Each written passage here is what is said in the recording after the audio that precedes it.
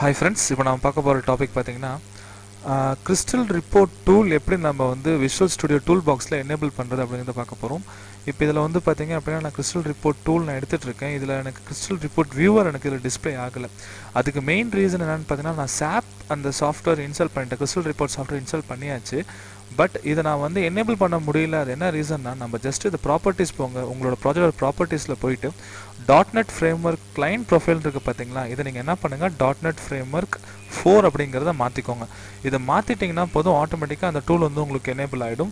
இப்போ நீங்க ஜஸ்ட் நீங்க டபுள் கிளிக் பண்ணுங்க. டபுள் கிளிக் பண்ணீங்க அப்படினா Crystal Report Viewer பாருங்க உங்களுக்கு ரிப்போர்ட்டிங் டூல்ல உங்களுக்கு எனேபிள் ஆயிடுச்சு. இத நீங்க ஜஸ்ட் நீங்க டிராக் பண்ணுங்க. டிராக் பண்ணிட்டு நீங்க உள்ள போடிங்கனாவே உங்க டூல் வந்து உங்களுக்கு எனேபிள் ஆயிடும். நீங்க என்ன பண்ணலாம் அப்படினா உங்க Crystal Reportக்கு தேவையான எல்லா கோடிங்ஸும் நீங்க என்ன பண்ணலாம்னா எழுதிக்க முடியும். சரிங்களா? இன்னும் ஏதாவது டவுட்ஸ் ஏதாவது இருந்ததுனா நீங்க என்ன பண்ணலாம் எங்க ஃபாரம்ல நீங்க chat பண்ணுங்க. மறக்காம எங்க வெப்சைட்டை விசிட் பண்ணி பாருங்க. எங்க YouTube சேனலை சப்ஸ்கிரைப் பண்ணிடுங்க. Thank you friends.